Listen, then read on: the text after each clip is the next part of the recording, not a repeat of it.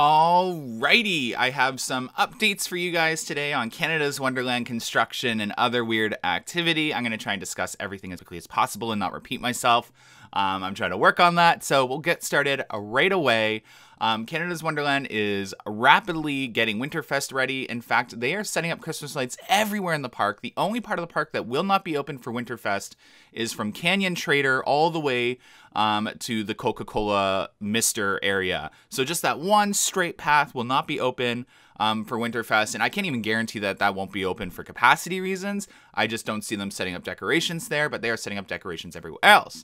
Another interesting tidbit is everyone's always questioning, why does Mountain Bay Cliffs always have water left in the basin? Well, it's very simple. It's such a deep pool, without the water putting pressure against the outside of the walls, there's chance of it caving in on itself. So they actually leave the water in the basin there to help pressurize the outer walls to prevent it from caving in on itself. So that, I thought that was really cool, and a lot of people were asking me that, and now that I got an actual official answer, I thought I'd share it. They also put up construction fencing around the attraction. I don't think that means anything. I think that's just to prevent people from falling into the water. But I know that there were some issues with maybe people getting hurt jumping in, and I'm kind of shocked that they don't have that little bubbler that divers used when training in the Olympics and stuff like that. It would soften the cushion and it could really help, but it would also lead to people kind of sinking a little deeper when diving in, so maybe that's why. That's all I have to say about Mountain Bay Cliffs. In terms of Kingswood, the cherry pickers are all being used currently for Winterfest setup, so they are setting up lights in all the trees and all of Action Zone and all that.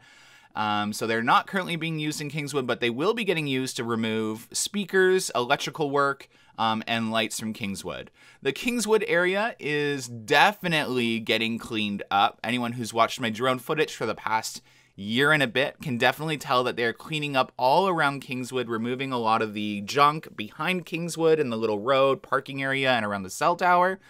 And yeah, definitely further proof that Kingswood is prepping for some future land development. So my understanding is Wonderland crew will go in and they'll remove the speakers, the lights, and all the electrical that they can access safely and all that. And then a company's going to come in and take down the tent.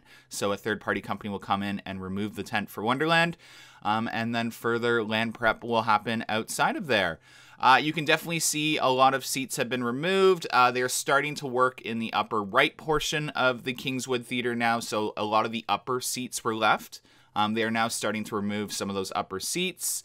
And again, just a lot of prep work going on. Kingswood isn't coming down anytime soon, is my understanding. But it is being removed. I can stand behind my rumor and my claim that Kingswood is definitely being removed. Whether for, we don't know what for yet, so I can't say what for. It literally could end up being an upgrade to Kingswood, which is least likely. I will say that. I'll stand by that. It's least likely an upgrade to Kingswood. But it's most likely land prep for a future attraction. We're not talking 2022, 2023. We're talking 2023, maybe, very unlikely, 2024, 2025. Whenever Cedar Fair starts land prepping like this and they're not in a rush, it's usually for a future attraction. If any of you remember Yukon Striker as an example, again, not saying it's going to be a roller coaster, but Yukon Striker land prep actually started showing signs about 2.5 years in advance. So even if it's not a roller coaster and it's a midway to help increase park capacity, because right now they're in the 70,000s. If COVID wasn't here, they could be looking to get capacity into the 80s, maybe low 90s by adding an entire midway section up there with a few attractions, restaurants, and stuff like that.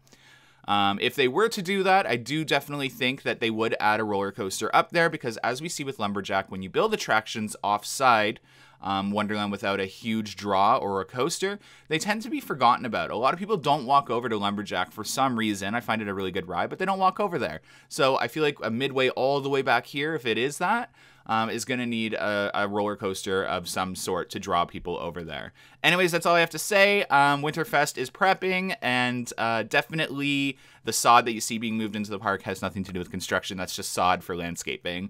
Anyways, hopefully you enjoyed today's update. Hopefully I didn't repeat myself too much. And hopefully you have an amazing week. Thanks so much for watching, guys. Have a good one. Bye.